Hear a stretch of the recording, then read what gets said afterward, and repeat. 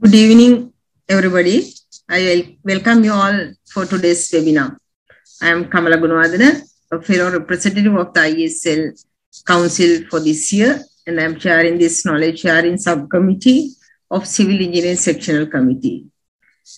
As a highway consultant for many years in the construction industry, I am honored to join this webinar and give away this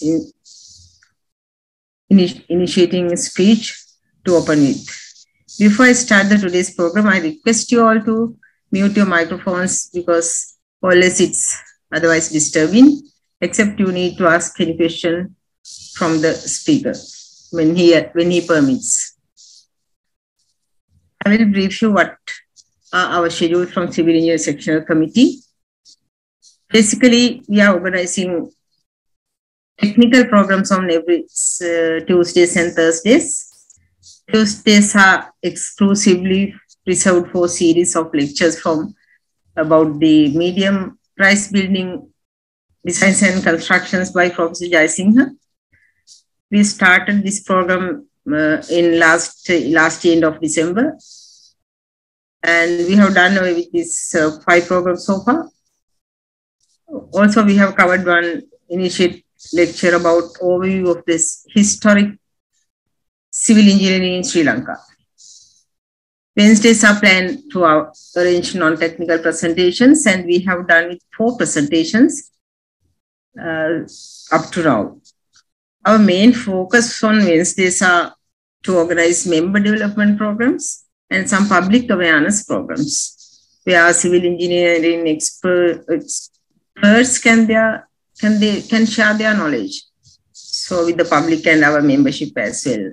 So Thursdays, like today, we are reserved for this day for multidisciplinary technical presentations, and many professionals are identified as resource persons by now.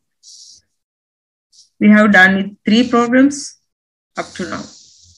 That's a quick briefing about what we have done.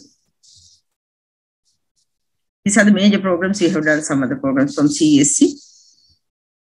From these programs, actually, what we can gain some knowledge, and we can develop our instincts, and we can develop our insights, and also our professionalisms while achieving our day-to-day life in a better way.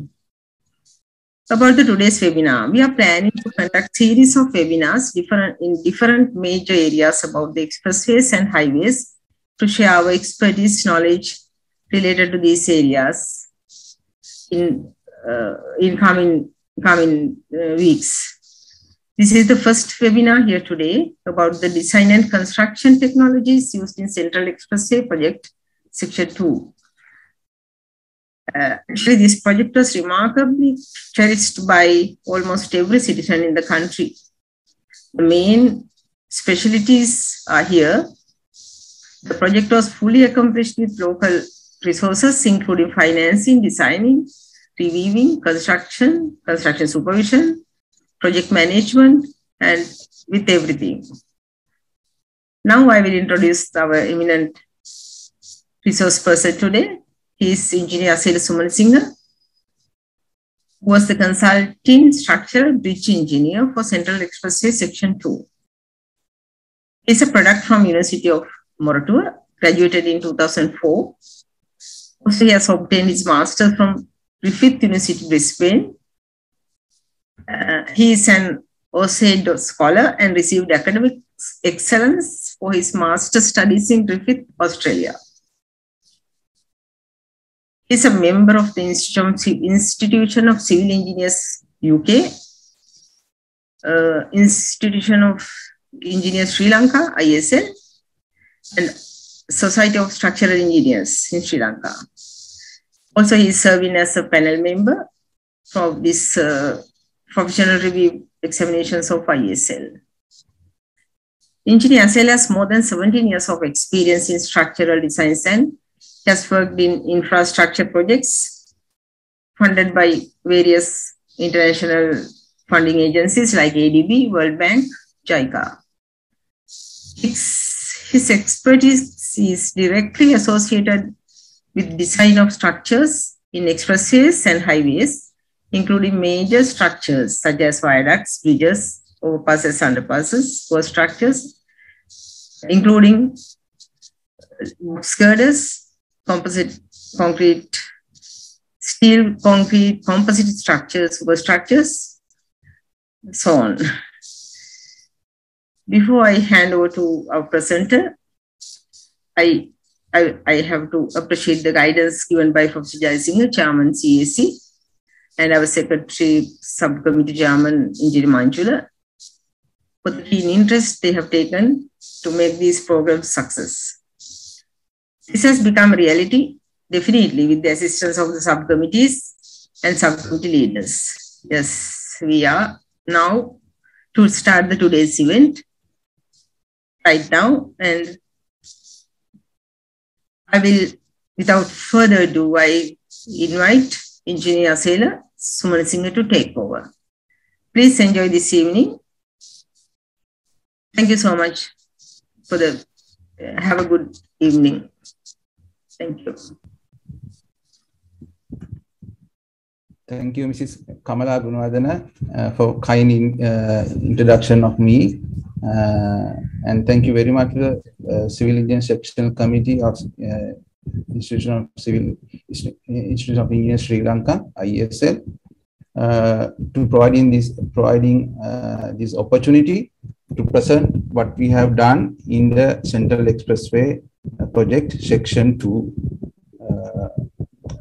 And I have to thank Professor Jayasinghe and the Secretary, Mr. Engineer Manjula, Mr. Engineer Manjula, making these presentations reality. So with that, I have to welcome you all spending this beautiful evening with me to have a knowledge of, to gain something on what we have done, the newest addition to the expressway network of Sri Lanka, the Central Expressway project section 2, that is Meerigama to Kurunegala. So this is Central Expressway project section 2. And this is owned by the Road Development Authority of Sri Lanka, and this project was managed by the Road Development Authority Sri Lanka. So the Central Expressway project is a long, very consists of four long sections. If you familiar with our expressway network, we can see that we do have a Katnayak Expressway, Outer Circular Expressway, and now the Ruwanpura Expressway is on is also under the construction, and Central Expressway is starting from Kadawattu to it goes up to Dambulla, its origin plan to Dambulla, and from the Pothuhera it goes to the Galagedara. So this Central Expressway is consists of 4 sections. The first section is from Kadawattu to Meerigama. That is also is under construction. And section 2, that is what we talk about today. This is from Meerigama to Kurunegala. And from Kurunegala to from in section 2, there is a system interchange Pothuhera. From them Pothuhera to Galagedara, the section 3 start. And section 4 is about from Pothuhera to from Kurunegala to Dambulla. So this is a summary of our Central Expressway project. The section 1, Kadawattu to Meerigama, which is funded by Chinese Exim Bank, and the Chinese contractors are constructing right now. It's a 37 kilometers long. And the section 2, which we have completed in recently, It is Mirigama to Kurunagala. This is funded by local banks, and it is 40 kilometers long.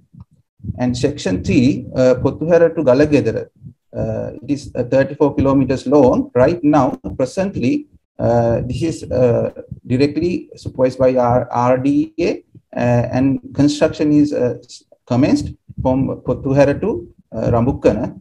The remaining part is from Rambukkana to Galagedara is also to be constructed, but still the funding has not been finalized. Section 4, that is Kurunagala to Dambulla. This is also not funds are not finalized, but some project management unit has been established. However, still the funds are not finalized or decided. This is a very long stretch. This is a 60 kilometers long expressway stretch. So we are going to talk about the section 2 from Mirigama to Kurunagala. This section was divided into 4 packages, and each contract packages was awarded to consortium. This consortium is consists of local leading contractors. About 3 or 4 leading contractors form a consortium, and this one package was awarded to these consortiums. Now, this is a new approach adopted by RDA to enhance the capacities of the local contractors and to give them some recognition on expressway construction. And the supervision consultancy, that was also done by the local experts, and this was also a consortium and lead by the MG consultants. So we started the construction work in January 2017. Now I want to introduce what are these consortium means.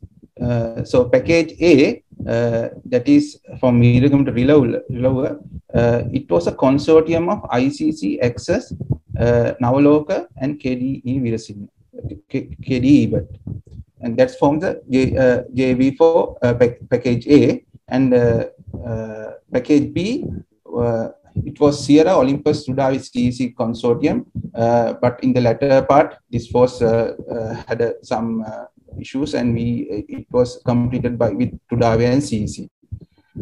Then package C is a 5.5 kilometers long stretch. It is a KDA Veerasinghe name and Edward and Christie joint venture. Package D, that is also Maga CML Ltd VVK Howell JV. This is 8.5 kilometers long. So if you see this name of the contractors, you are very much familiar with all these names. These are leading local contractors. So that's why this is considered as a constructed by local contractors with local consultants firms with local funding. Again, this is a graphical explanation of package A, package B, package C, and package D. If we go to the details of this package or each packages, you can see in this project overview slide, package D is a 9.7 kilometers long stretch, and it's a 34 billion project. And package A include a 1 interchange, that is Mirigama, and package B is a 10.2 kilometers long stretch, and it is also 34.5 billion work, and it has a one interchange, which is we call Nakalagamo interchange. The package C is also 10.88 kilometers long stretch, and this is a 32 billion work, and KDA&M Edward and Kissy Consortium completed this work, and it in this stretch there is a Pothuhera interchange, but that was completed by the package D consortium. Basically, Maga led the work. And for package D, we do have 8.5 kilometers long stretch. It is 36.2 billion work, and it has 3 interchanges: Damboka, Kurunagala, and Yaggahapitiya, which was early it was called Palagatuana, and now it's called Yaggahapitiya. And altogether 4 interchanges were completed by the package D. As always in highway and expressway construction, the project management is from the Road Development Authority, which has a very seasoned, good project engineers and project directors, and led by a well-established designs and procurement units. And the local consultancy consisted of several local consultants firms, which is led by the MG consultants. Other than the MG consultants, it has partners with RDC, CCB, ECL, CEA, Wintech, and Oceana as well. So all these are local companies, and local engineers work for them. And when we go to the interchanges, we do have 6 interchanges, as I explained earlier. For Medigama interchange, where this section 2 start is Medigama interchange. It connects to the Colombo Candy Road via Pasyala Giriwula Road, and then there is a Nakalagamuwa. This Nakalagamuwa is mainly exit for or entrance from the Narambala. And Dambok interchange is before the Kurunegala town. You can take exit before the to the Dambok interchange or get the entrance from there. Then there is a Pothuhera system interchange. Why do we call system interchange? There is no exit or entry point on this one. This is basically for connecting two expressways. If you see now, from Pothuhera to Galagedera, we do have a section 3 expressway, and now when we for Medigama to Kurunegala expressway is there. So these 2 expressways are connected at Pothuhera. At this point, there is no any exit or entry point, just a connection of 2 expressways. So that we call it is a system interchange. Then Kurunegala, we do have a Kurunegala interchange where you can enter the Kurunegala town via Kurunegala Katugastara road. And finally, we do have a Yaggahapitiya. This is not a complete interchange, it's a full exit entrance, but still it's a right now functioning as a exit entry point, because the section 4 where from this Kurunegala to Damboli has not been completed yet. So this Yaggahapitiya interchange serves for entrance to Kurunegala Dambulla Road. Now this explains more.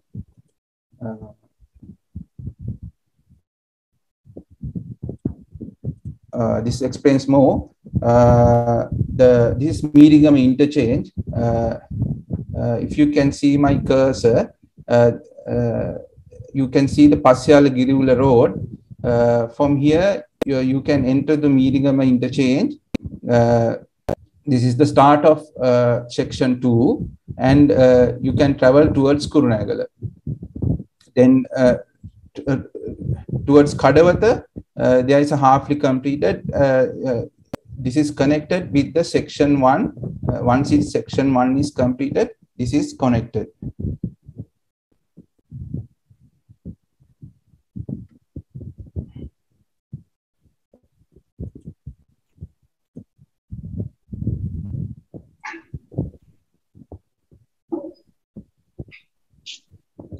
So this is Nakalagama interchange. This is constructed by package B contractors.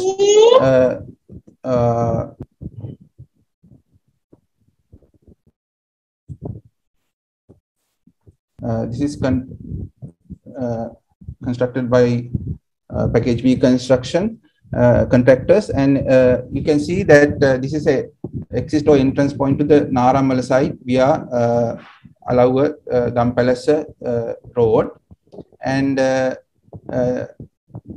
it comes from Kadwatha site, I mean Meedingam site, and travels towards Kurunagar. It's a complete full interchange.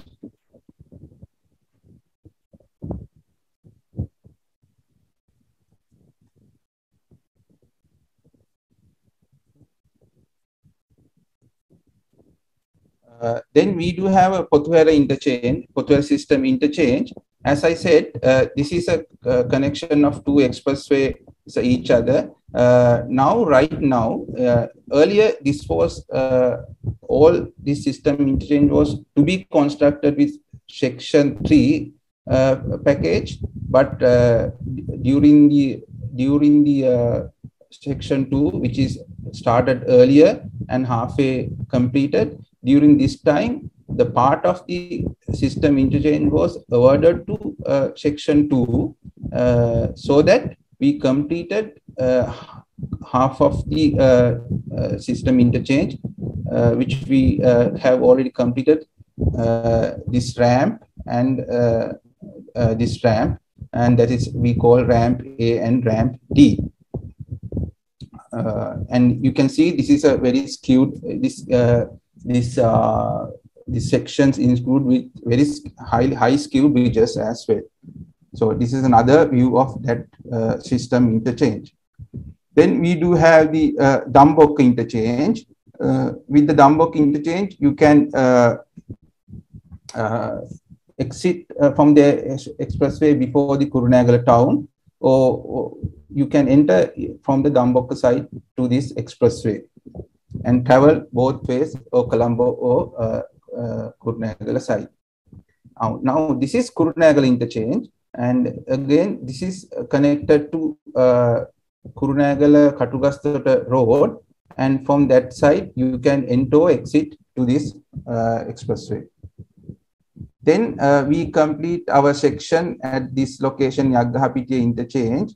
If you can see that this is this part is we have completed up to this section, and remaining section has to be constructed by the Section 4 package, which is regarded as Kurunegala to Dambulla.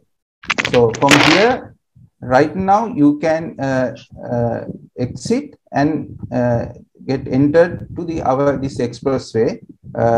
Once this full complete packages have been constructed, this part has to be modified. Now, when it comes to design responsibilities of this package, all the geometric designs have been completed by the employer RDA. However, during the construction, based on the site conditions and the survey details, this has been reviewed and adapted as necessary with the consent of RDA. For the structural design, for the all initial tender works and all those stuff, preliminary designs have been completed by the RDA. Then detailed designs of the structures has been done by the contractor using design sub-consultants, and the review and approval was provided by the engineer. And for the geotechnical and payment designs also, that has been done by the contractor and reviewed by the engineer. Then there are some other designs, toll wheeling and other facilities. This also designed by RDA through an third-party architect, and contractor was supposed to submit all the working drawings, and this is also reviewed by the engineer. And all the other road lighting and traffic and lane marking also, this was designed by RDA, and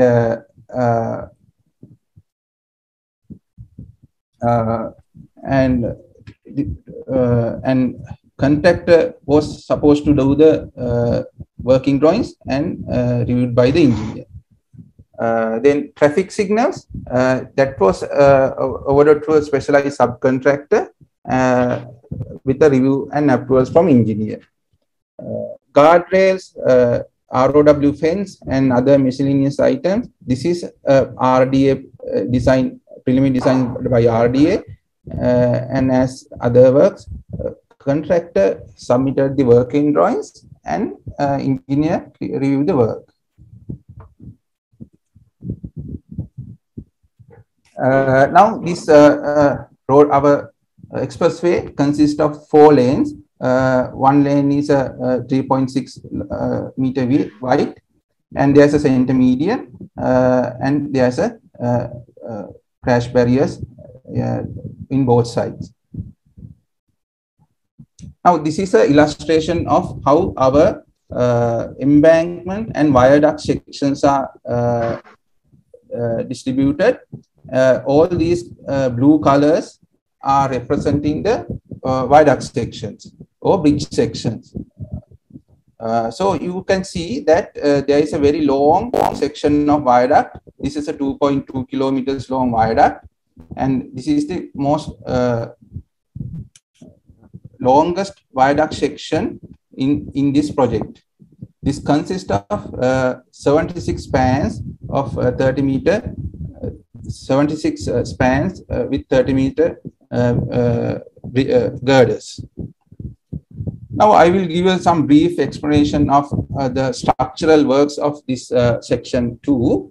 As I said, preliminary designs were done by the employer RDA. Later, the contractor supposed to do the detailed designs with their design subcontractors based on the RDA design manuals and the specification. So the code of practices we adopted for this project was BS 5400, and that is the we adopted the latest version of BS 5400, that is 2006. So if you're familiar with the BS 5400, there is a 78 version and a 2006 version. 78 version is having a lesser traffic loads. 2006 are much higher. So we adapted BS 5400, which much higher traffic loading. All these detailed designs were carried out using state-of-the-art softwares like CSI Bridge, Midas Civil, SAP 2000, StratPro, and for pipelines, Pilot, and many other small softwares also used for our analysis. The concrete grade, we use concrete grade G30, G4, grade 40 and grade 50. And one thing I have to elaborate is we use the sea sand as well. So if we have reduced the environmental impact on the because if you see very large sand demand is there, so based on the specification and based on the guidelines provided by the various government organizations, we adapted the sea sand for our construction as well. So this will reduce the cost in future. I think our construction industry has to see the prospect of using sea sand, because there is a huge demand for the river sand, and it impacts to our environment as well. So project cost also will be lowered when these kind of new methodologies are used. And there was a design subcontractor for each package. And as I said earlier, the review and approval for all these designs were provided by the engineer. Then in this project, there are 11 casting yards and 16 concrete batching plants, and there were some 11 piling subcontractors. And in this project, 9 girder launchers were used to launch the girders. So I'm sure most of you are well aware of what the technical terms I'm using here.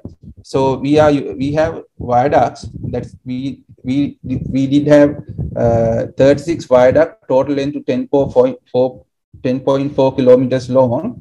Now we call these are called viaducts, which is mainly there is no river path or water flow, but to allow the during the high flood seasons, to allow the free flow of the hydrologic patterns, we do construct the viaduct, and we do have such a viaducts total length nearing to 10.4 kilometers, and we do have bridges. We did have 12 bridges, either single or multi-span bridges.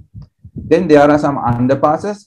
Underpasses is to expressway travels underneath the expressway, normal traffic, road traffic to be passed. We provide underpasses.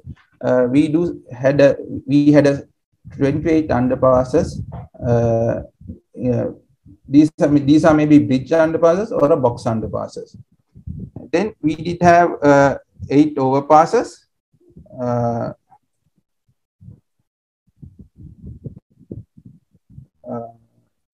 There are some questions raising up. I will answer all these questions at the end of my presentation. So I hope that will be fine with you.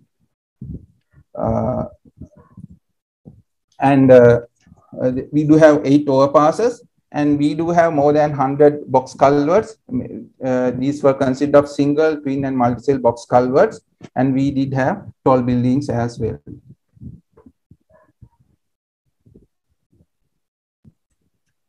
So these are viaducts. This is a completed viaduct, and in the right-hand side, you can see viaducts is under construction, and this is passing to a railway line. And the left-hand side, there is no any such a barrier, but it's allowing free flow of the high flood level, free flow of the water during the high flood seasons. Then we do have overpass bridges. We do had some 8 to 9 overpass bridges, and these are the glimpse of these overpass bridges. Then we did have bridges. This is one bridge over Mahawaya, one of the large bridges we had, and we first one to complete it. And it was constructed by the package A. ICC did the work.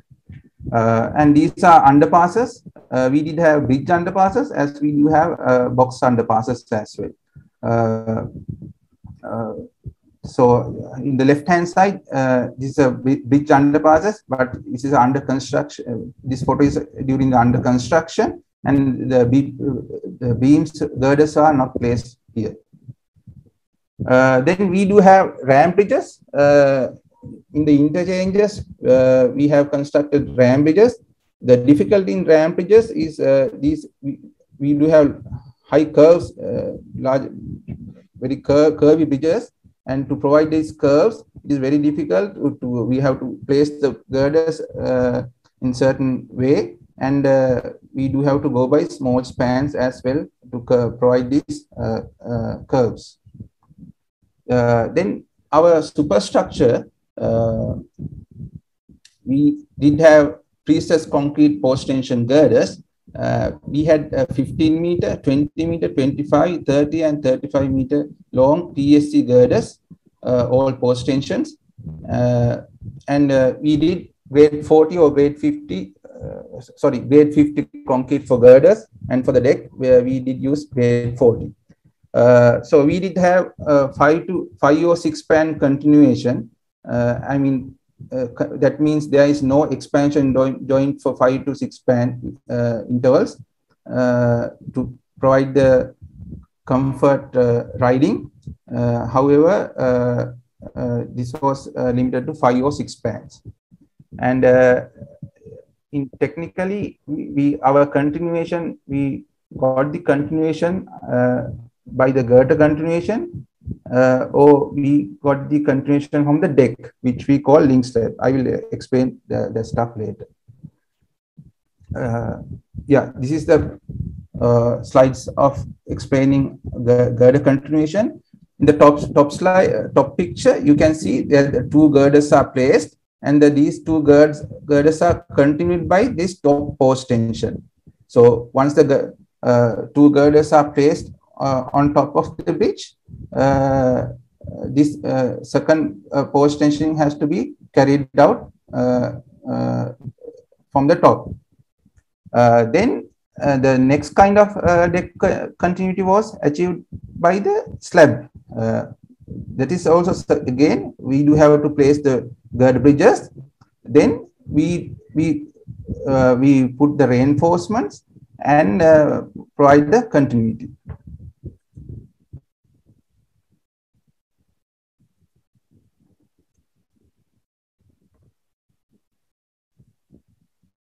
And again, now this is a cross section of the bridge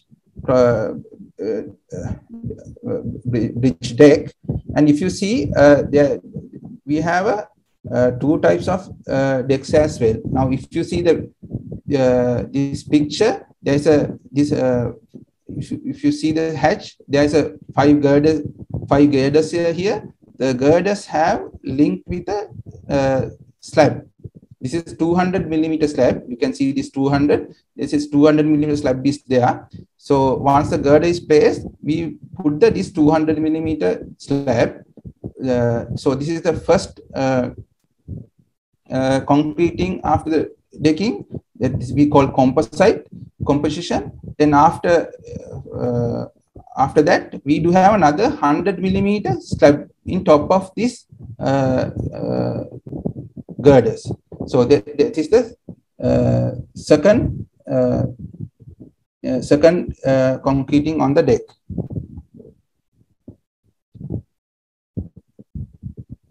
So you see the pictures how we did this 200 millimeter decking using the underneath formwork, and how we retain this formwork is by putting this kind of bars and putting the threads shown in the picture. Then we do had another kind of decks here. Here on the girders are placed, and in between that permanent formwork, cast permanent formwork with the concrete is placed. Then we do put a 200 millimeter slab on top of that one. So here composite action is happening at once, only one time. Here the only 200 millimeter deck slab and the girder is composite each other, and this small 100 millimeter slab acting as a temporary formwork to the bridge. Not temporary, it's a permanent formwork to the bridge. So you can see this in the picture underneath, that this permanent concrete formwork is there. Then I will, since I explained a little bit of about the viaducts, I will go to the portfolio system engine designs, how we to give us some glimpse of our design process. So for all our designs, we did have a global analysis done with a finite element modeling. For this finite element model, to build a finite element, we did CSI bridge, either SAP or MIDAS. Basically, these three softwares were used, and since we do have a traffic loading involved in these bridges, CSI bridge or MIDAS civil was used to automatic run of the traffic loading. So you see the ramp A and D designs, global models of the bridges. So to account all these traffic loads, and we do have other loadings such as thermal, wind, shrinkage, and creep. And since we do have to evaluate the eigen stresses of the girders, since you have to have a differential temperature, and we would have different grades of concrete, so and different time of placing, so we have a differential shrinkage, and we allow some settlement effects also counted as a safe side during our design process. And as I said, our girders had some girders had two types of composition. That is casting of 200 millimeter slab, and after that casting of 100 millimeter slab. So all these construction stages were incorporated in the design. Now, if you see the first picture, you can see that piers substructure has been done. Then girder is placed on top of that. Then in this picture, the diaphragm has been casted. Then after final, 100 millimeter slab is casted. So all these construction stages were analyzed and effects were evaluated. Since this is a very highly skewed bridge, and if you can remember, I said this is a very highly skewed bridges at Pothuera system interchange, amounting about 60 degrees. I think that's the highest skewed bridge in road network in Sri Lanka. So it has to analyze properly to all these effects. Otherwise, there will be some issues during the service. Maybe displacement of bearings or cracking the top slabs. To avoid all those stuff, we had a very rigorous analysis process for these bridges. Once we did the global analysis, we identified all the load effects for the each substructure. We did a very local analysis for each substructure.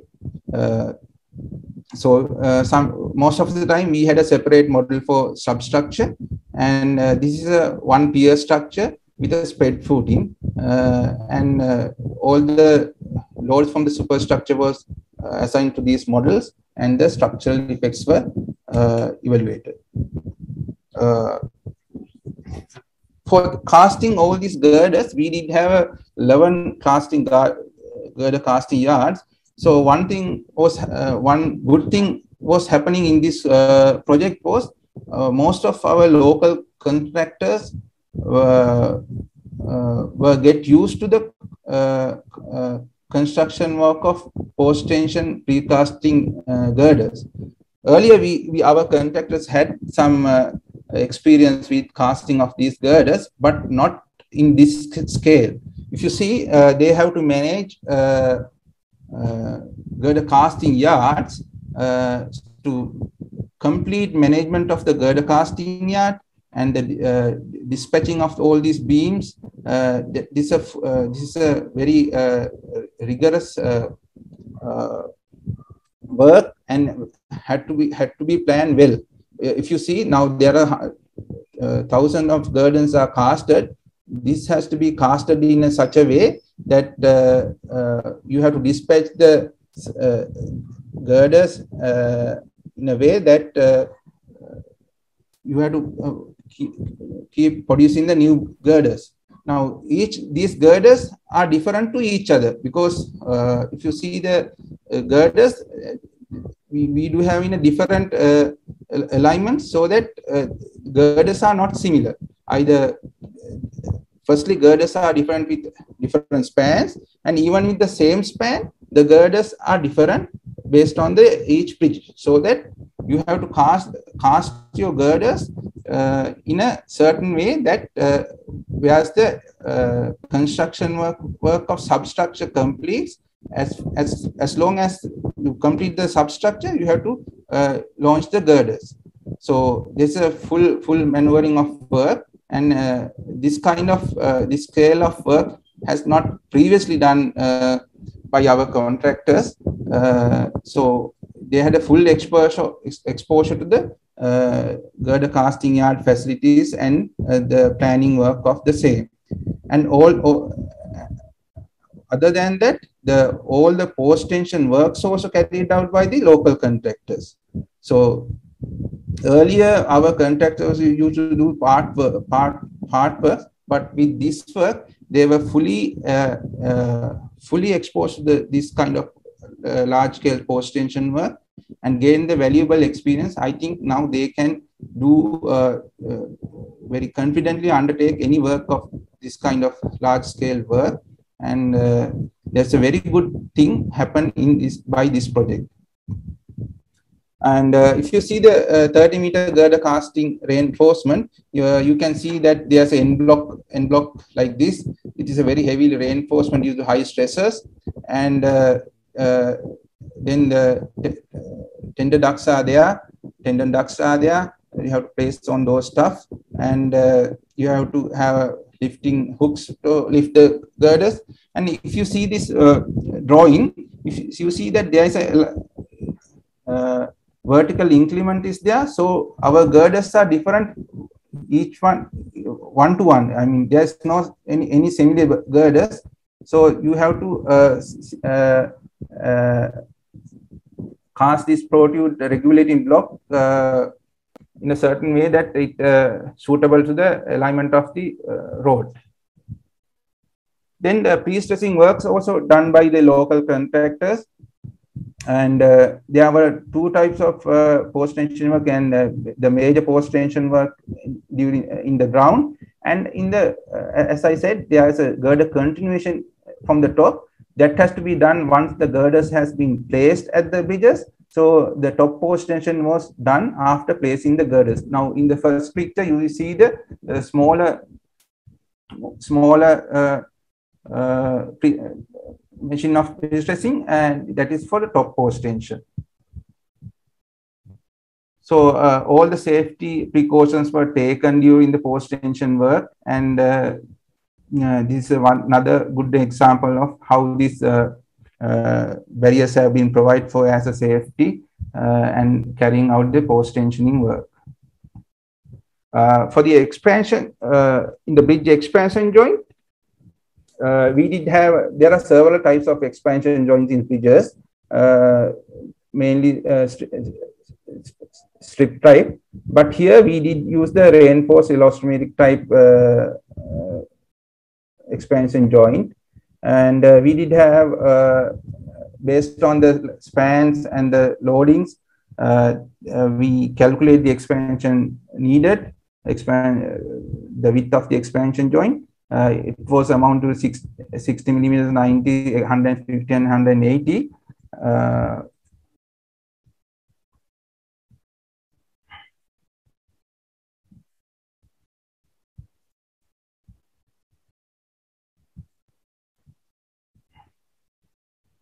So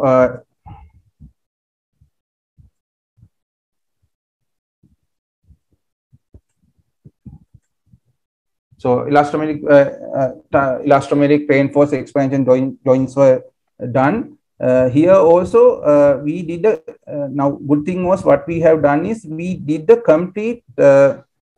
complete accessories. We install all these expansion joint is complete accessories. If you see all these nut and bolts, it's not a ad hocly chosen, that is comes as a unit from the expansion joint providers, so that the durability of these expansion joints have been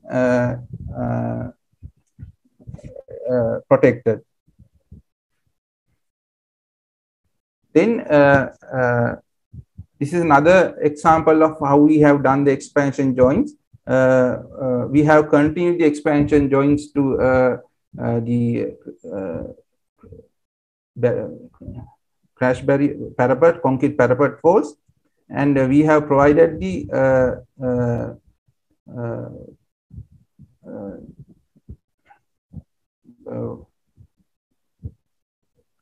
all these water flowing component to our expansion joints as well. For the bearings, we did use the elastomeric bearings, laminated elastomeric bearings. What do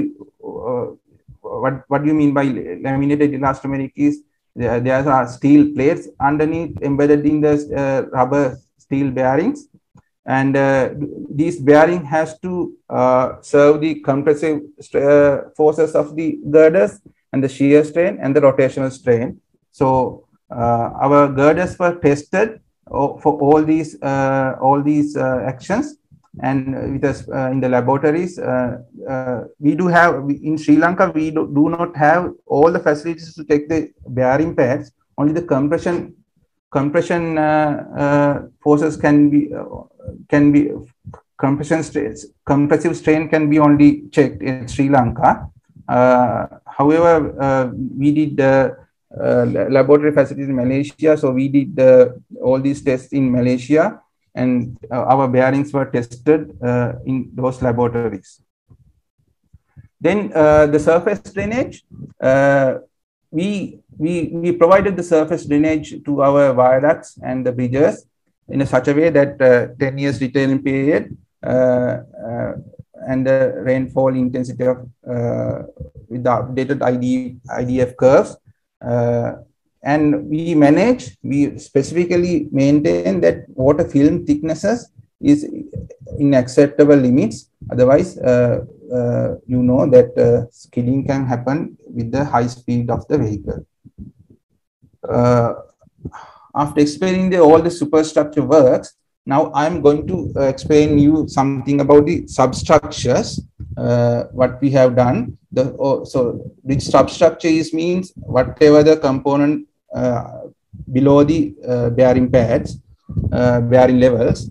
For the abutments, we do have the conventional cantilever types wall abutments. Then when the height is very high, you can't provide just RC cantilever walls. For that one, we adapted buttress cantilever type walls. In this picture, you will see the buttress type abutment wall. And when the abutment height is very high and there is no any hydrological issues, in such an instance, we went for a spill-through types abutments. So this spill-through types is not suitable for when there is a very high level of scouring anticipated during the high flood level.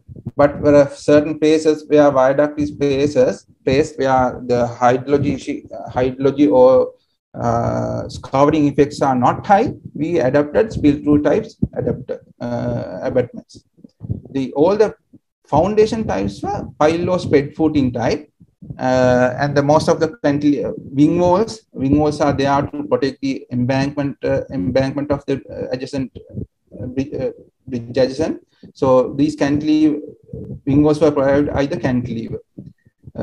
Most of the substructures were grade 30, and we have taken all the precautions to provide against this covering.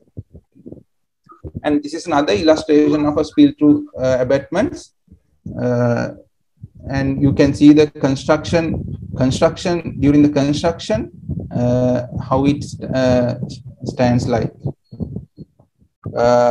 For the abutment, we did have a very stringent precautions to prevent the scouring, and this is another illustration of we provide in the Gabion matrices to provide the bridge abutments. And then we did have a pier section. You can see that we do our more regularly used pier types is 2-column piers, and I have to elaborate that this is the most economical use of concrete. Now, if you see some other projects, you do have a very large walls with a great quantities of concrete. Now, if you see these our pier types, we do have only 2 columns, so that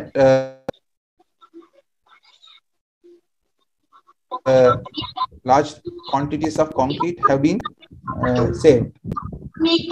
And we have used 2 columns.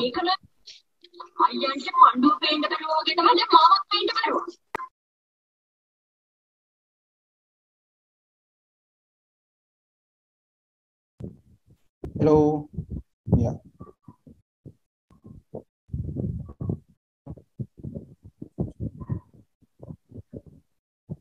So we did have a two column pier types and 3 column pier types, and even a single column types piers in our project. So all these piers has to be resisted for biaxial bending moments and axial forces. As I said, these are optimized structural sections.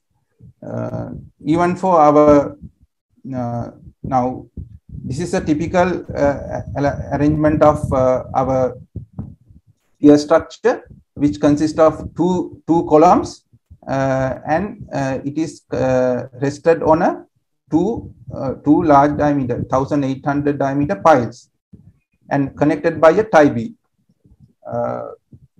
So this is a typical arrangement of our pier section used in our viaducts in our project. And other than that, we do have a single column piers.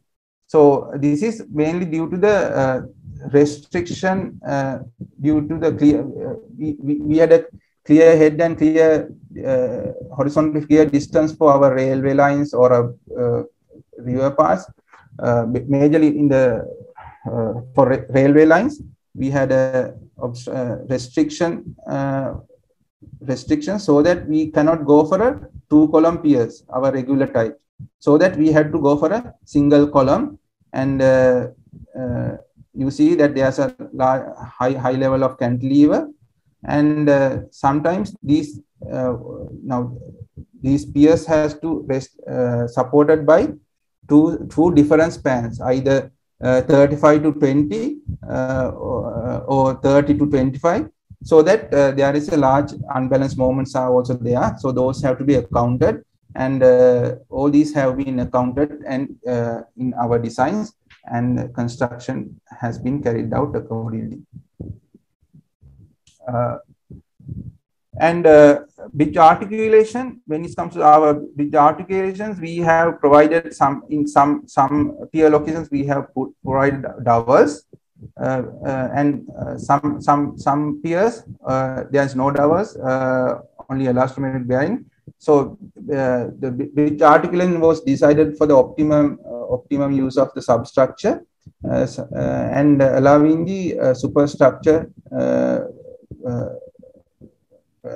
eigenstresses are lower. I mean, as we all know that bridge superstructure be allowed to move. Otherwise, if we restrain the movements, large bending moments and forces are transferred to the substructure. To avoid that one, we provide our articulation such that optimizing this movement, allowing this movement, and optimizing the transferring of loads to the substructure, especially horizontal loads. And another challenging work of our construction was to construct these pier cappings, especially in rivers. If you see that these are long, very high. Our pier cappings are located in very high levels, so that putting false work to rest this formwork is not possible from the bottom because of the river, and during the high flood level, all this will be not effective. So that our contractors come with some innovative ideas. So what they have proposed was to put a collar around the pier. If you see these pictures, my cursor, there's a collar is fixed to these columns, and on those collars, you rest the two beams and put the platform for the concreting. So that was their proposal. So once these proposals are coming, we are not rejecting at once. What we have done, asked them to perform a testing whether this kind of loads can be rested with the friction. So what they have done is they have done a load test, and we observed all the deflections and all these with the basic calculations and all those stuff. We identified that there is no harm with this proposal, so we allowed them to go ahead. And by that, those kind of decisions and those kind of proposal was helpful us to expedite the construction work of this project. And I have to appreciate our contractors to come with these new innovative ideas and taking a certain risk and proving that ultimately for the successful of the project. Our project foundation systems of our project mainly by the either spread footing or a pile on piles. So we do have a mainly 1,800 diameter piles. Other than that, we did have 1,200 and 1,500 millimeter diameter piles. So we did use percussion methods as well as drilling methods to construct our piles. The drilling was the major. Most of the piles were completed with the drilling, but some contractors use percussion methods as well in their pile construction. So when it comes to girder launching, we did have different ways of girder launchers, launching methods for launching the girders. So you can see that this is a girder launcher, and we one way of putting the girder on the substructure was using girder launchers, and the other one was we did use the gantry cranes as well. So from the picture you can see that girder is transferring to the near to the gantry crane, and gantry crane is lifting the girders and placing the girders on top of the substructure. Then we also use the crane methods as well. This is a very familiar method for any of the road sector. So we did use the same method here also. So our girders were weight around 1,010, 35 meter long girder was around 1,010 tons. So we use sometimes girders for launching as well. So now you know that in concrete construction, the temperature control is very important, and we did very stringent temperature control methods. So all the construction work, concrete work was supervised for the certain temperature control works. And before that, we have completed the mock-up test using the temperature monitoring. And for our cement also, we use 30% of fly ash to reduce the heat of hydrations and gain the strength as well. So we use the grade 30, grade 40, grade 50 concrete in our construction. So our thermal control plan, so we use pre-cool aggregates, and we did use cooling pipes to maintain the concrete temperature also. So this has given us the benefit that if you know that the history of our expressways, they have a problem kind of related triangle formation DF issues in previous construction, but in this construction work, we did had a minimum amount of problems with temperature issues, which we manage within our control. This is another illustration of putting cooling pipes for the control of temperature. And as I said, we did a mock-up test, and even with the finite element models were also created using heat of hydration analysis method to see that whether these temperatures are within the controllable limits. When it comes to deck concreting, we used certain hanging methods to put the underneath the formwork system and do the construction. These are almost all these proposals are come from the contractor side. Some are innovative ideas. So with necessary checking, we have approved all this stuff. And I think this project, local contractors used deck concreting pavers. I think earlier, I think this is the first time they have, most of the contractors use concrete deck pavers for their construction work. So that is also a new experience for them. And when it comes to QA QC work of the work, what we have done, we always do the design properly, and however we check it with the actual conditions. So when it comes to the girder checking, you see now if we are designing our girders for the composite action. So I mean the girder has to be considered as a composite section once the all the decks have been casted. After the deck has been completed, we consider that girder has the full strength because of the composite actions. But now we had a problem of checking the girder before the constructing of the slabs. So in that case, we have to back calculations our calculation and see how this beam can be tested. So I think we come with some novel methods that mean back calculating the stresses at the beam during the service stages, and we loaded the beam to gain that check whether that this permissible level stresses can be withstand during the test. So these kind of methods were a little bit of I think I would say innovative because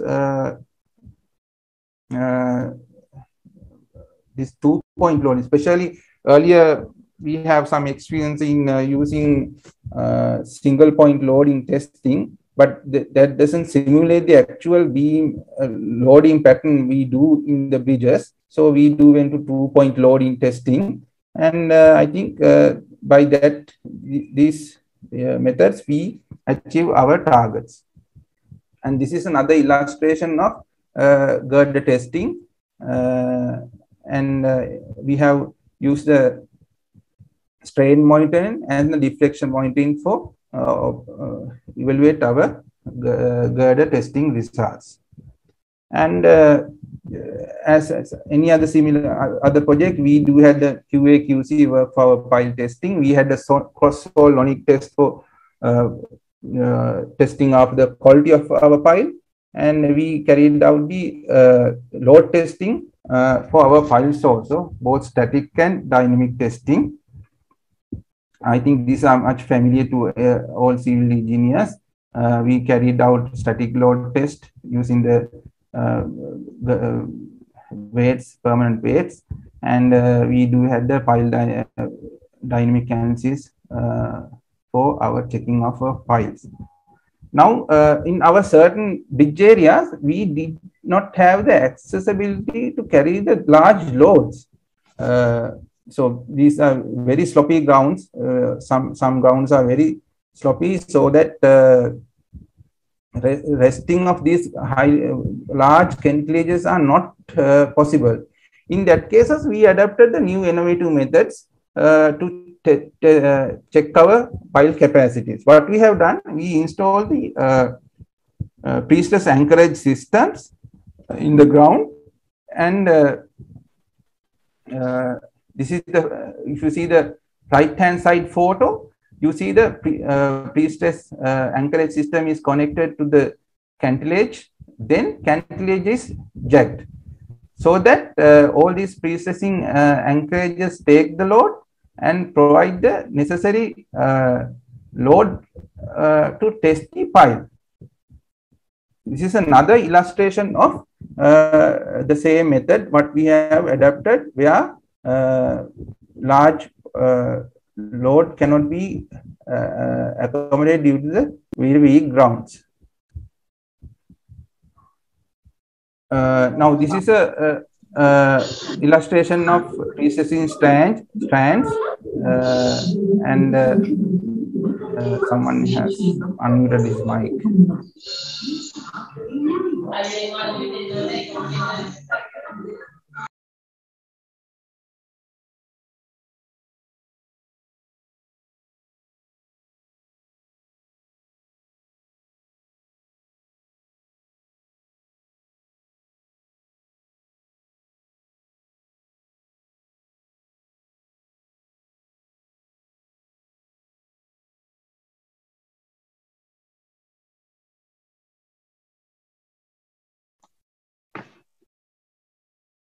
Aren't here.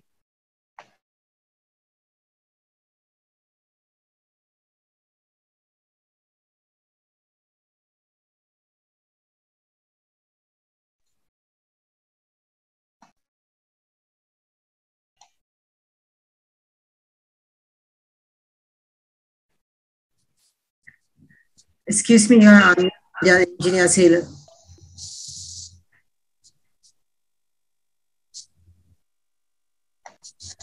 Sorry. Yeah, I have muted my mics. I'm sorry on that one.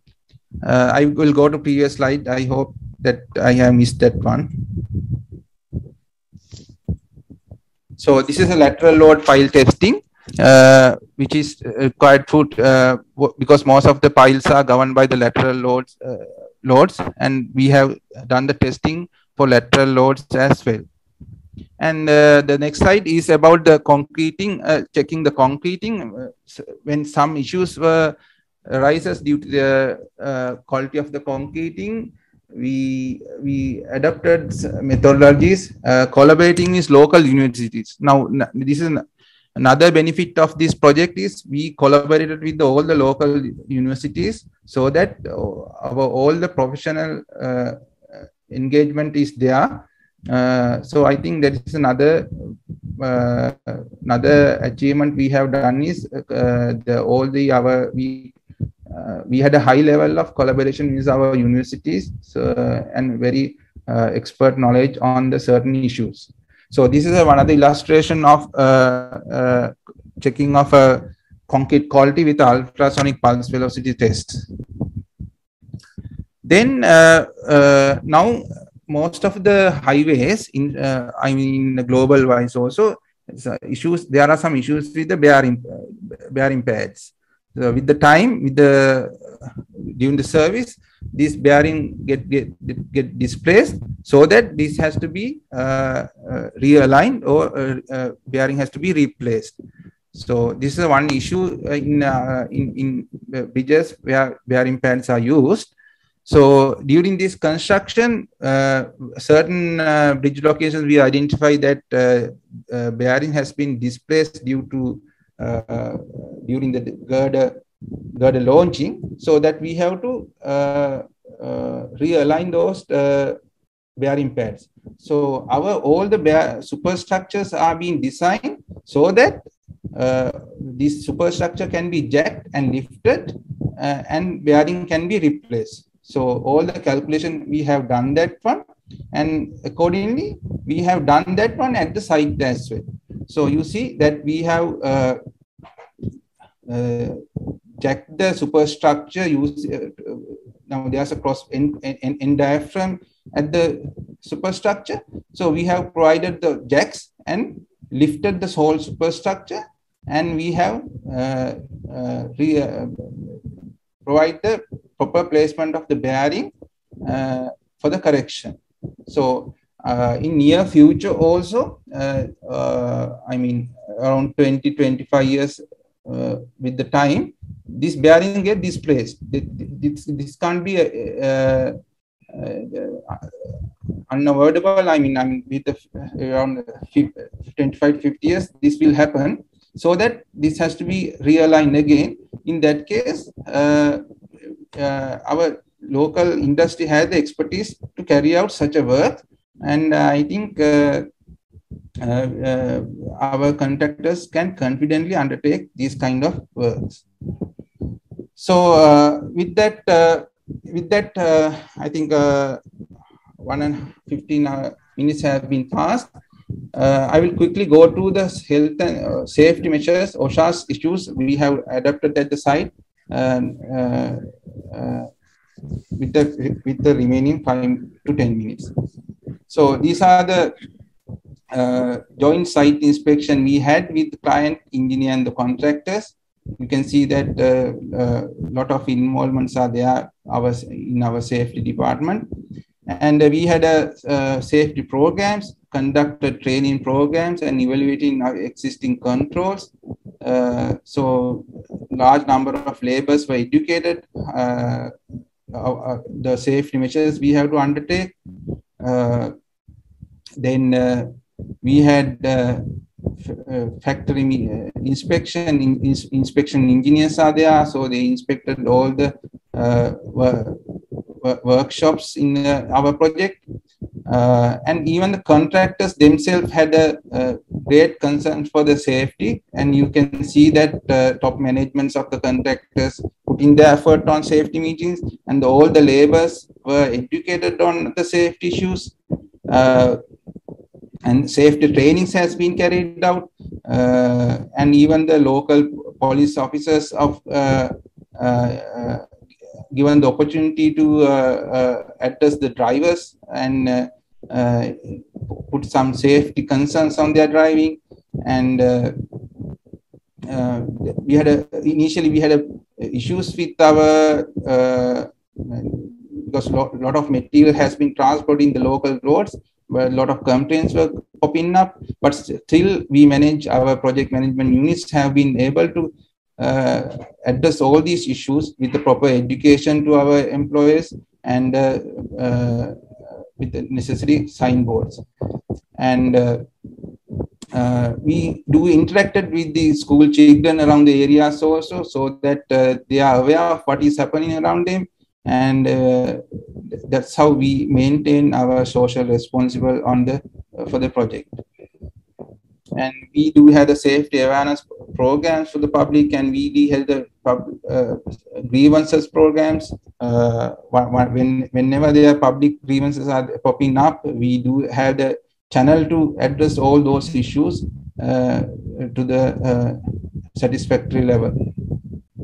And we did provide the safety and training supporting systems in the site levels, so that our OSHAs are maintained in a standard ways in acceptable levels. And we did have the load test for gantry cranes, and so that we ensured the safety of the gantry cranes. And when there's a blasting, a lot of blasting was happening during this project, so necessary precautions were taken. And we did have a local roadways to maintain during the initial stages. A lot of complaints were popping up, but still we do manage to address all these issues with the necessary dedication and necessary work. And lot of large number of laborers were involved in this project, so that we did need to provide our necessary health precautions to provide any epidemic season. And I have to elaborate that during the COVID season also, we did our service, we did provide our service to the nation, and with proper adaptation of health regulations. So that is how we did complete our work in the 2022, I mean end of 21. And I mean with that dedication, I have to appreciate all our colleagues, I mean from labor to project director, to accomplish this target in this level. we did have a safety barriers and safety arrangement like this. We did have a lot of railway crossings, so that we have to maintain separate gates and labors to handle all those stuff.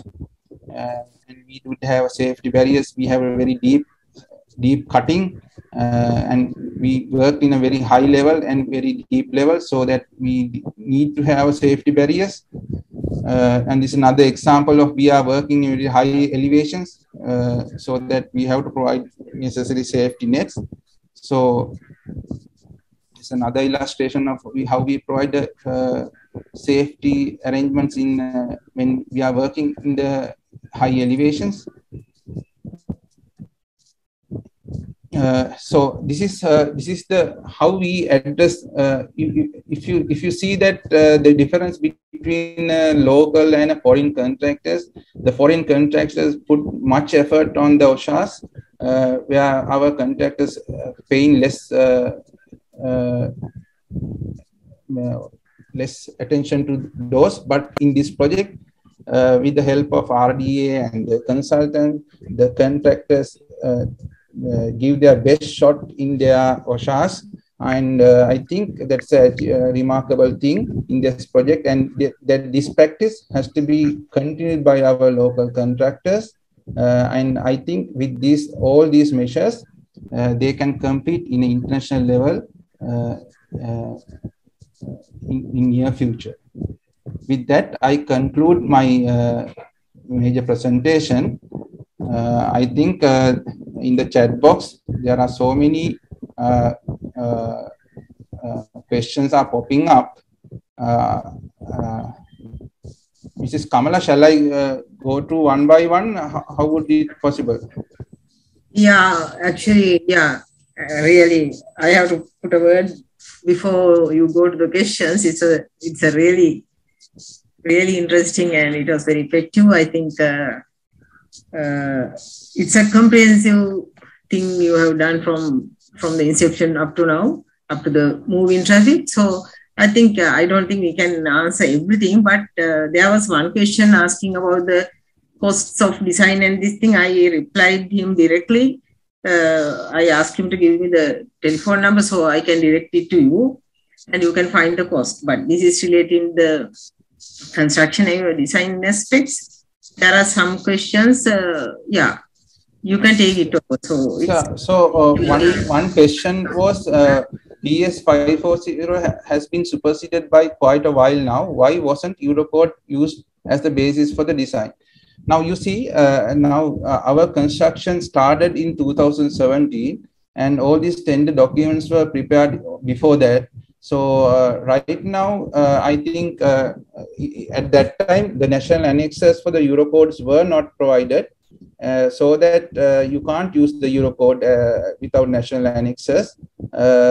So that I think RDA, in this project specification, it has mentioned that BS540 has to be adopted.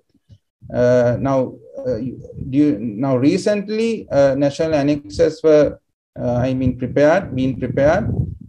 So in near future, I think we can adopt Eurocodes in our future projects.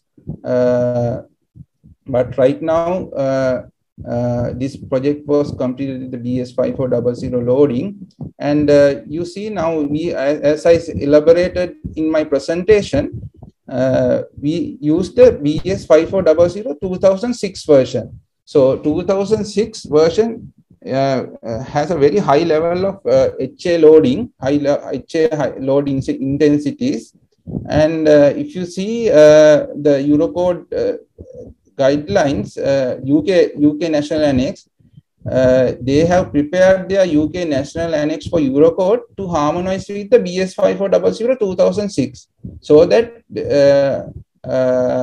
there is no big difference when it comes to the BS5400 2006 and Eurocode. Nevertheless, there are different load models are there. If you see, there 5400 have HA and HP. In Eurocode, it's a different LM load model 1, load model 2. But if you see the effects, ultimate effects, 2006 and Eurocodes harmonized, so that I don't think there is a big issue on issue with these codes.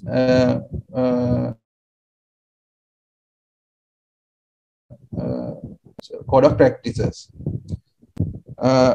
So next question is, what is the percentage of cost for detailed designs in context sum?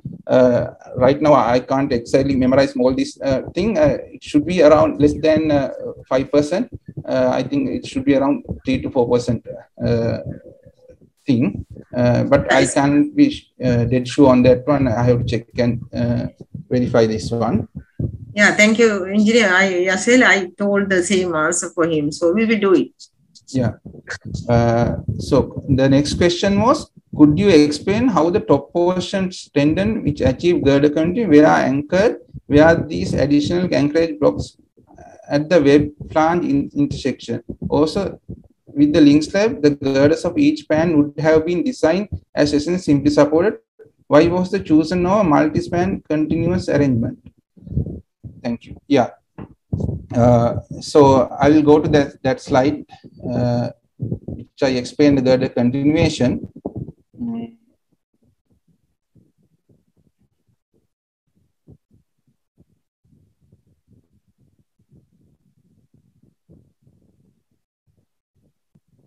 So this is a slide. This is the first girder, and this is second girder. Now you have to imagine this as a placed on the piers, top of the piers, and once these piers have been transferred, these girders have a tendon ducts have been provided during the construction for the top post tensioning. And what we have done, once these girders were placed, we did put the tendons, and we did carried out the top post tensioning. And I have a photo of that one as my slides. Then other arrangement was link slab. So essentially, link slab was, as the engineer so that Kalechi mentioned, these slabs have been designed as simply supported girders to achieve this kind of rotation. We do have to debonded the link slab with the girder, so that we did provide the debonding. If we are not debonded, what will happen that this link slab will drag a large hogging moment, negative moment, which you can't design this link slab.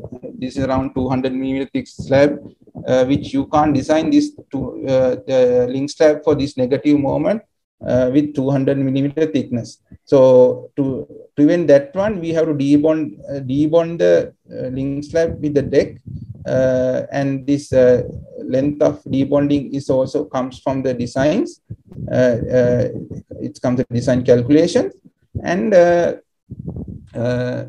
that's how we attain the continuity.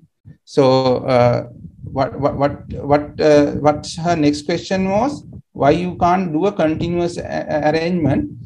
In that case, we have to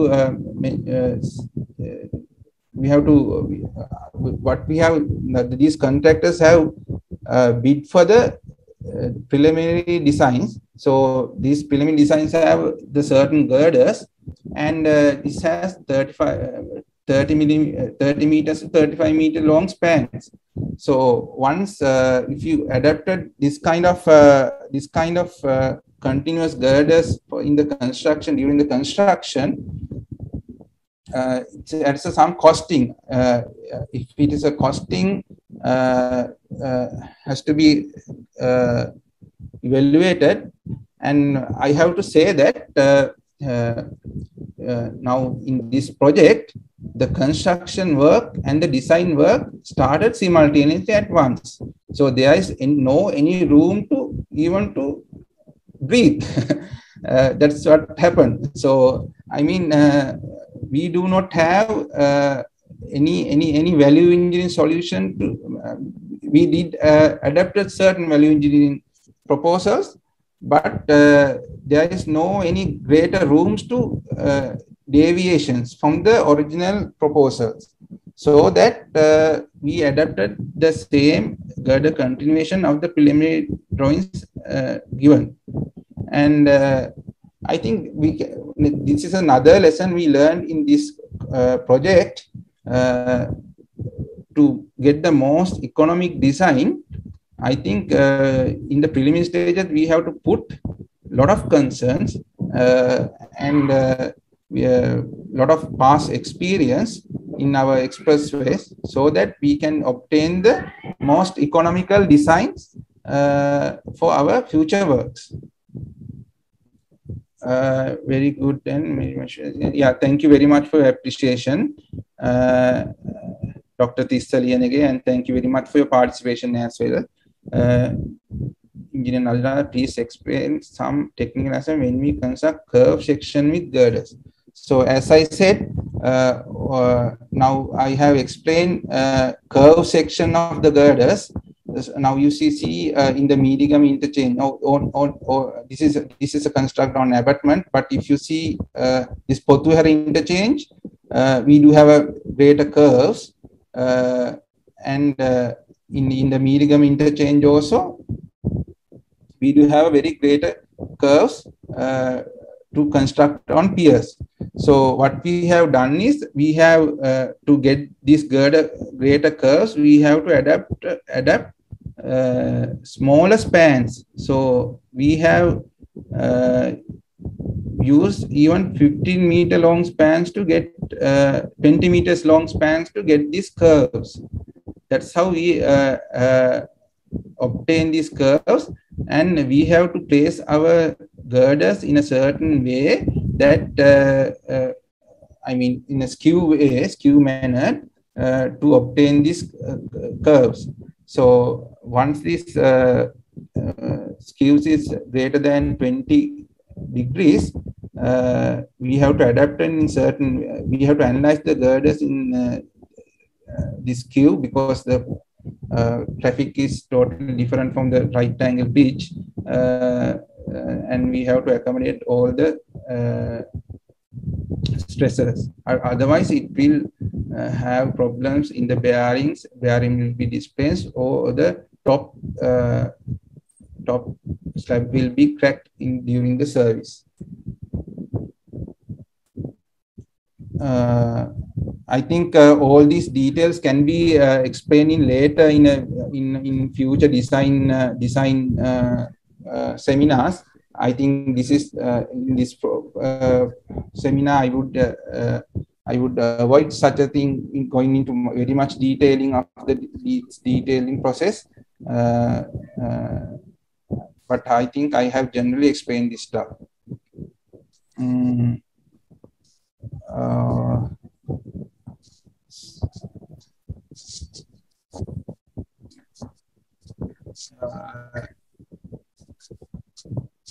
Very good overall project. Thank you, and thank you, Sivarajan. Can you please upload the recording to us? Thank you. And I think ISL is doing such a process. If you check the ISL website, they do have the recordings of this most of our presentations. Is it possible to get the soft copy of the presentation? Yes, we will discuss with the sectional committee and see how we can accommodate that one as well. What is the applied load on the load test?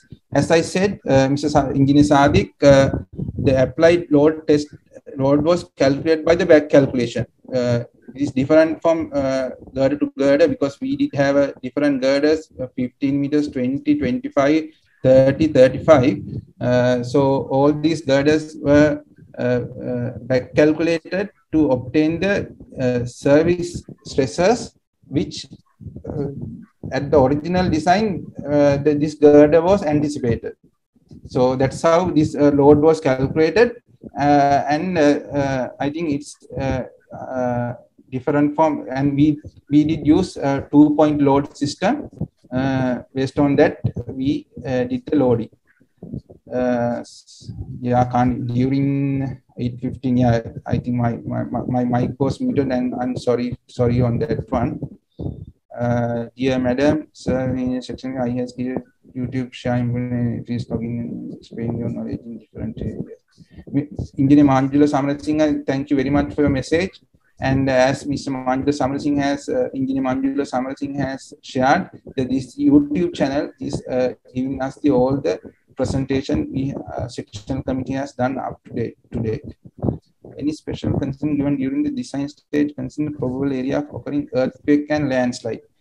As I said earlier, the seismic loading now we do our designs as per the specification. So our specification includes RDA bridge design manual and the BS 5400 guidelines. So RDA bridge design manual, which is 1997 version, does not specify for earthquake loading, seismic loading. So that seismic loading were not incorporated in the designs. But however, all the other dynamic forces were incorporated to our designs. And this is another area which our employer RDA has to undertake, whether or not. If you see, the cost will be skyrocketing if we adapted earthquake loadings into our designs. It will provide a very large sections.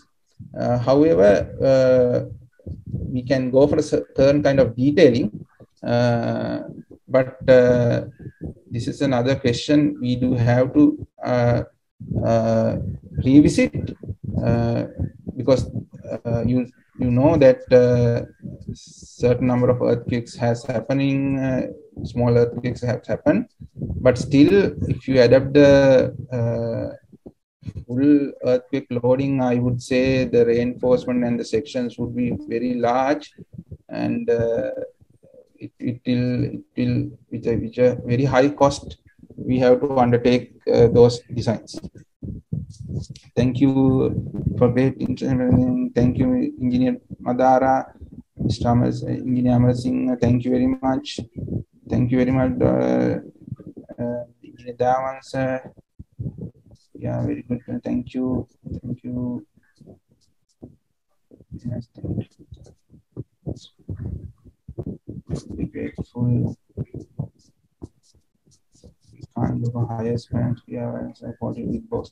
Is it cost effective to go box girders? Why can't we go for higher spans? We are viaducts such as 40 or 50 meters box girder section. It is cost effective to go for box girder. Yes, it is cost effective, but the problem here is the girder transporting.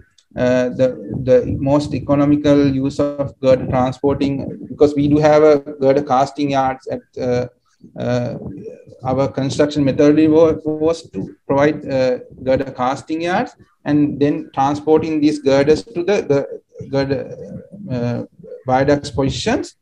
So the maximum would say around 30-35 meters is possible for transporting. The more length would be, it's very difficult to transport during the service road. But however, if you see now balance cantilever, there are certain ways of doing this one. Incremental launching and balance cantilever methods are there. But as I said, in this project, we adapted girder casting yard. We had in one location, we had a girder casting, and once the girder is cast, transported. So that's for the methodology we adapted, so that our spans were limited to 35, maximum 35. Have you cost-checked the minimal permanent formwork and traditional formwork on bridge decking? Yes, we did, and so as you know that our initial designs were without any permanent formwork, but this particular contractor had a proposal to do a permanent formwork. So so we had a very comprehensive cost-benefit analysis, and with no any additional cost to the employer, we agreed with the proposal. great presentation. Thank you very much. Thank you. Excellent presentation. Thank you. Thank you. Thank you. This is Expressway was totally done by the Sri Lankan contractors. What are the pros and cons of doing project by them rather than foreign contractors, China? So majorly it's the experience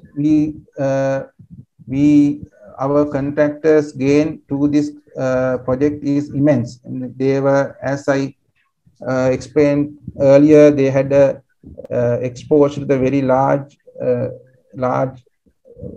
amount of new construction work and construction planning.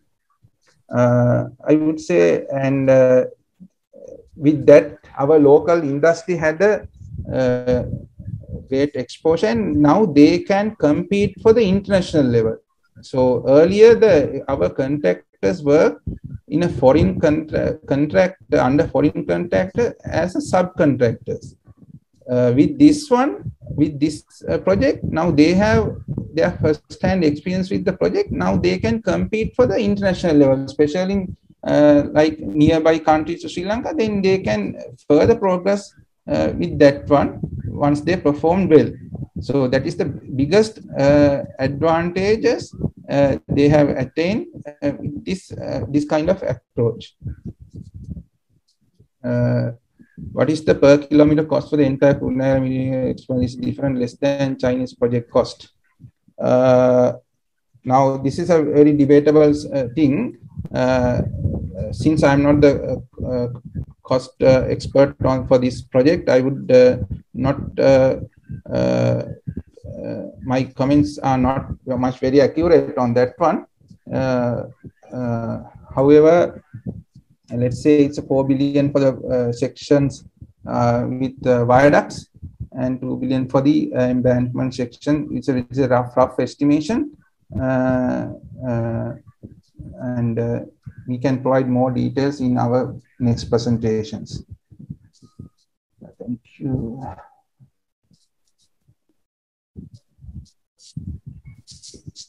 Thank you very much, Shalmali. Thank you.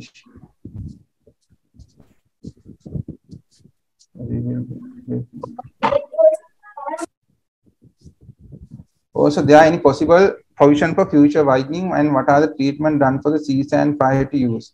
Okay, so yeah, there is a provision for future widening in this project. There are 2 additional lanes for a future widening from the one side. I mean, in the one side there's another 1 lane to be provision for one lane.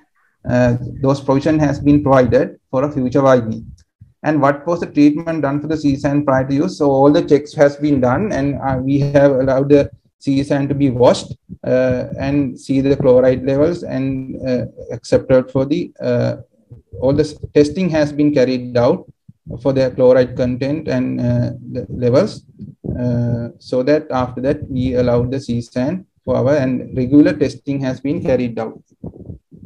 Great, suggest to explain to the key for general public. Well done. Very good. Thank you.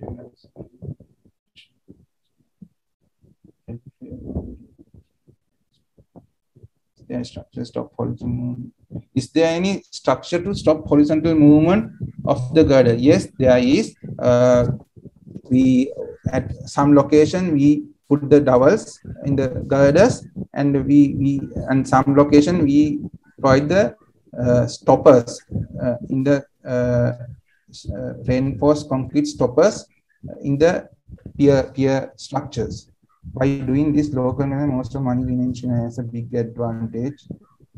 Yes, engineer Nimal Patne, very senior engineer, is such saying that by doing this local contractors, most of the money dimension in Sri Lanka, it is a big advantage. That is the, yes, I certainly agree with Mr. Engineer Nimal that local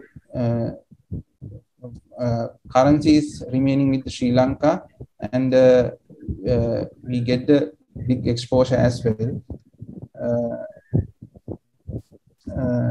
Thank you, Engineer Moses. Costa, thank you, and thank you, Costa. And Mrs. Kamala, I think I have answered all the questions written in the chat box. Yeah. So, so shall we wind up with the? Yes, I would say that, and I have to thank you all the participants of this this presentation. Some of I them know very personally, and thank you very much for coming to listen me. And thank you very much for your time and patience with this presentation. Thank you very much. I hope you gained something on this one. Thank you very much, and have a pleasant evening. Thank you. Thank you very much, Engineer Yasela. This is before I pass it over to our engineer Trimavitan for your official vote of thanks, because you owe a big thank from all the gathering and from everybody. So before that, I have one announcement. I mean, one request. I can say you can have there are, I think now also 150 about people participants here. So anybody can volunteer to write an article for our slane. No, who we can do whatever things, but we thought of we start with from this presentation onward for the, this is especially for the expressways. So we request any volunteer can come up. We all can assist, even engineer can assist, anybody. So I just wanted to propose that. With that, as Engineer Manjul has given in the chat box, you can refer this Civil Engineering Sectional Committee ISL has created a YouTube. So all the important activities has been shared there, because some of our participants have direct questions to me. So you can use, after subscribing, you can enter into that, and you can expand your knowledge, as Engineer Manjula also has mentioned the same. Yeah, Engineer Manjula. Thank you. And I will call Engineer Trimavitan. Yeah, thank you, Engineer Mrs. Kamala. I'm Trimavitan. So I am using this time slot to give our thanks to Yasela especially. This is actually a very impressive and very knowledgeable presentation, Central Expressway Project 2. Engineer Yasela actually explained a lot and a very orderly manner. So I would say it's very structured. Thank you, excellent. It's actually, we got a very high knowledge on the expressway. Actually, we didn't know most of the things that was happened inside. Thank you, Engineer Sailor. Thank you very much for your preparation and the presentation. And I can remember that we were working together in the airport project long time back. So thank you. So then it's happy. I'm really happy, and I'm really proud of you, as well as the we are proud of that local contractors who did this project successfully.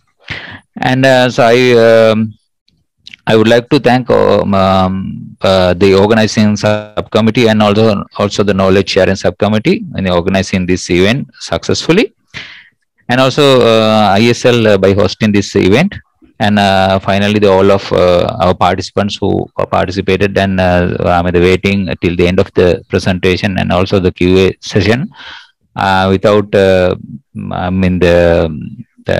getting disturbed, and this is night. So thank you very much, and also I invite Engineer Yasela to continue this the knowledge sharing not only here with us but also in some other forums also. It's very impressive, very knowledgeable presentation. Please share some. Please do this same presentation with in other forums as well. Thank you, Engineer Yasela. Thank you very much. Thank you, everybody. Have a good night. Thank you. Thank you very much, Engineer Trimavitan. Really appreciate. Thank you very much, and thank you very much for the Civil Engineering Section Committee. And I have to pass special thanks to Engineer Kamala, Mrs. Kamala, for coordinating this event and providing me the opportunity to present this beautiful work. And I have to thank Civil Engineering Section Committee and the ISL for giving us the opportunity to provide our voice. Not only for me, I'm representing the whole lot of team behind me and all the hard workers of this project, And thank you very much for their great dedication and service to this country. Thank you very much. Good night.